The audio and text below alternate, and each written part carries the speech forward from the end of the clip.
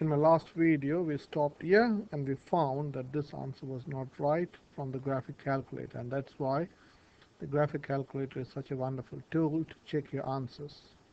So I realized I made a mistake, and hopefully you should have seen that mistake.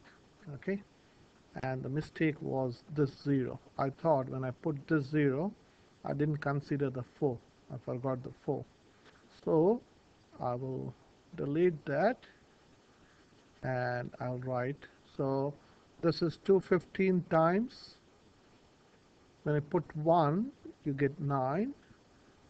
So let me put this whole 215 can be factored out. Okay, so 215 is a constant, so I'm going to take the 215 out, minus, then I put 0 here, this will become 4 to the power 3 halves. Okay, so let me factor out the 215th.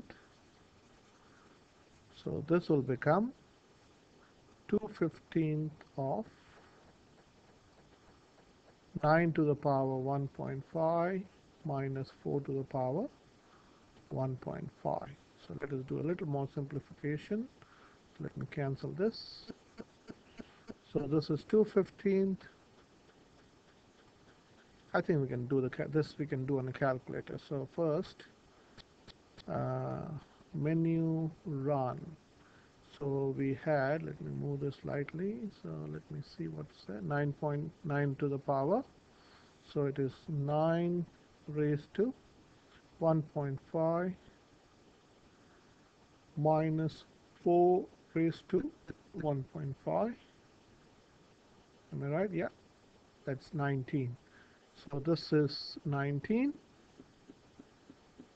and 2/15 times 19, which is 38 out of 15, which is, again I need a calculator, menu run, that is 38 divided by 15, which is 2 point, this is what we got, but I'll show you on the graphic calculator, 2.53 recurring. So my answer is 2.53 recurring. So again, going to the calculator, the function was square root of 5x plus 4. So this is this area. Now I didn't explain why we took, now just for explaining, now what we are doing is we are considering, imagine this a small rectangle. Okay, my rectangle is horrible, so let me delete that. So what I mean is, suppose you have, this is your curve, and imagine that you have a rectangle, okay, which is infinitely thin. Imagine this is a rectangle. Imagine this is a rectangle, okay, and this is infinitely thin, and the width is dx. The width is dx, and the length, okay, your height is your y. So if you want to find the area of this rectangle, is base times height, isn't it? Area of a rectangle is base times height. Your base is dx and your height is y. So this is your y, which is your height, and this is your width. Okay, so y is your height and your dx is your width. And when you're integrating from 0 to 1, we are adding all the infinitely small rectangles from 0 to 1. That's what we do by integration. So this is, if you understand the intuition, you can always do the example. So this is your width and this is your height, or this is your base width, or you can also say this is your base. Area of a rectangle is base times height, or width times height. So this is your width and this is your height, and we are adding up all the infinite rectangles from 0 to 1, and that's why we give the limit from 0 to 1. So that's what the calculator does. It adds up all the rectangles from 0 to 1. So let me show you. So menu, and if you go to graph, so shift square root of 5x plus 4. oh sorry, 5x plus 4. Let me delete the 5 and let us draw it. So this is a graph, okay, and you want to find the area. So this is integration of dx, and we are saying this is your lower bound, so you go execute, and now they're asking you what's your upper bound, so you scroll to 1. It's really amazing. So this will shade that area. Can you see what it's doing? It's adding up all the infinite rectangles from 0 to 1, and the area is 2.533, and that's what we got. Okay, let us do one more example. Here the question is, let me use a thinner pen. So this is too thick for me, so this is good. So let me use this color today. So the equation of the curve is y is equal to 8x minus x squared. You want to write this in this form. So I'm going to write y is equal to 8x minus x squared. I hope you know how to complete squares. So this is a constant and this is also a constant. So basically this is called the vertex form. We want to write this in the vertex form. So this I can write. So this can I write is, I'll not put a blank here, minus x squared plus 8x. Okay, I'll show you why I put a blank there.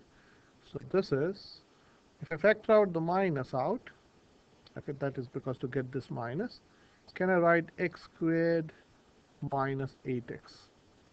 And again I'll leave a gap here. So this is equal to dash minus, I want to complete squares. If you remember, you have to half this, which is negative 4, and then square it. So that is x squared minus 8x plus 16. Okay, so to make it a perfect square, I have, this is minus 16. So to get rid of this minus 16, I have to add 16. So let me use a different color there. So this is 16, minus 16 gets cancelled. Okay, so I can write a 16 here, I can write a 16 here. So I'll use a blue now.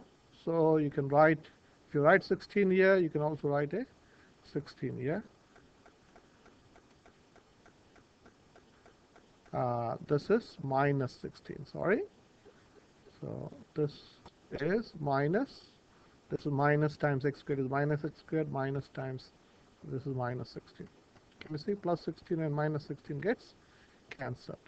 So this is, becomes y is equal to 16 minus x minus 4 the whole square. And I want to write in plus form, so let me scroll down. So this is y is equal to 16 minus x plus negative 4 squared. So we have compared, written in this form. So when you, if you compare this with this, I can say a is 16, that's right, and b is negative 4. Now this is a vertex form, so let us look at one more question. Hence or otherwise, find the coordinate of the stationary point of the curve. Now if you want to graph this, this is a, let me write this. So this is y is equal to 8x minus x squared. So if you factorize this, so this is x times 8 minus x. So this is a parabola. So the x-intercepts is when you set y is equal to 0. You get x-intercept by setting y is equal to 0. So I can say 0 is equal to x times 8 minus x. So I can use your logic. When would this become 0? When this is 0 or this is x is equal to 8. So x is 0 or x is equal to 8. Okay. Now this form is also called the vertex form. Now this is nothing but a parabola, the basic parabola, which is upside down. If you want to write this like this, this is minus x minus 4 squared plus 16. Now if this is called the vertex form of the vertex form, Now, by just looking at this, I can say the basic parabola y is equal to x squared has moved 4 to the right and 16 up. Okay. Now, okay, so you can understand the y-intercept is when x is equal to 0. Okay, so let me write y-intercept